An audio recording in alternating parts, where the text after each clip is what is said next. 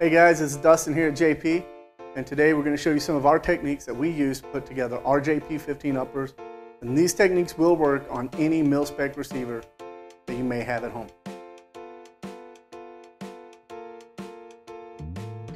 Alright, so for the first step, we are going to secure our upper receiver into the vise using some padded jaws. So now that we have our upper receiver secured, we're going to install the roll pin that keeps the forward assist in place. Now this roll pin should have been given to you in your upper receiver kit. Now at JP, we actually use a starter punch. It actually has a hole drilled into the middle that helps center and or guide the roll pin into the hole.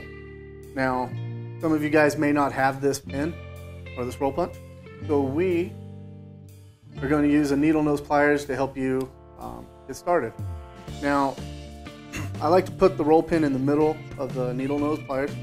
One thing I am always careful for is that I don't scratch the upper receiver. Some people can put tape here. For this video here, we're just going to be careful. So we're going to get the pin in the hole using the Delrin side of our hammer. We're going to tap just to get it started. Now once we know that we've gotten it started, we can now put the needle noses to the side. At this point, we're going to grab our forward assist and the forward assist spring. Now the forward assist does go in there in one direction. There is a cutout on the front of the forward assist right here. This is where the roll pin will actually slide into place and keep it contained in the forward assist housing. What we're going to do is we are going to take the spring, put it on the forward assist. We're going to push it down into the hole, making sure the cutout is facing the roll pin side. I'm going to push it down. We're going to grab a 3/32 roll pin punch. Put it on the edge of the roll pin. Secure it with our hand. Using the Delrin side of the hammer, we're going to start to tap it in.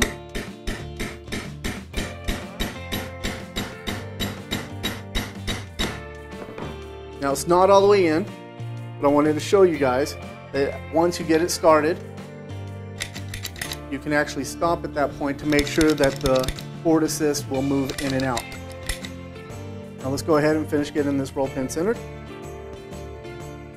Come from this side, give you guys a little better angle.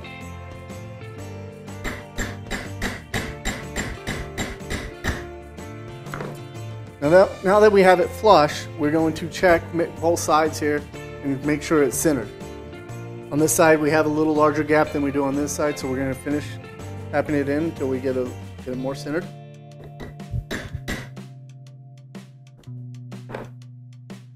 So there is our forward assist being installed with the roll pin.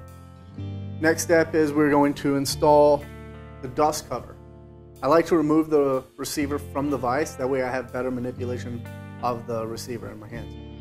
So first thing we're going to do is we're going to grab our components.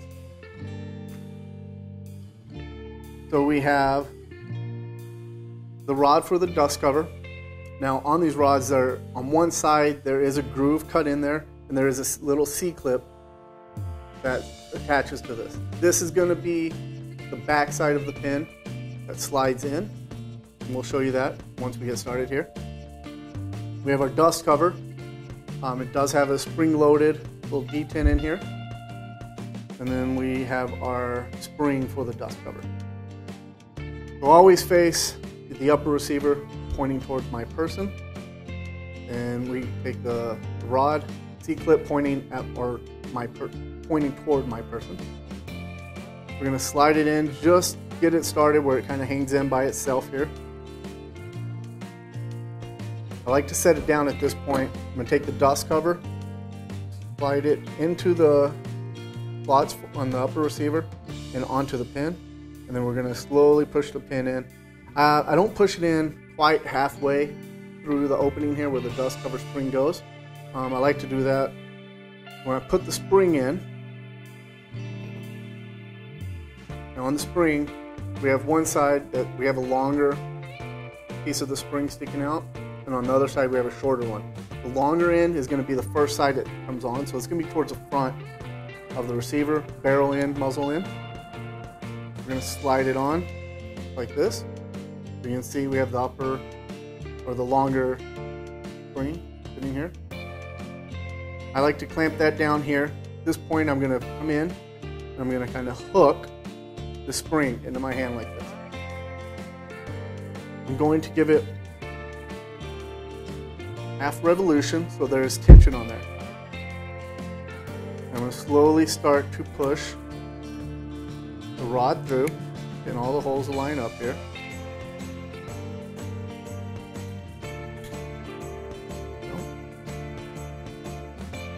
Now you gotta keep some tension on here because the spring is loaded and it's going to want to flip out. And we're going to keep pushing the rod through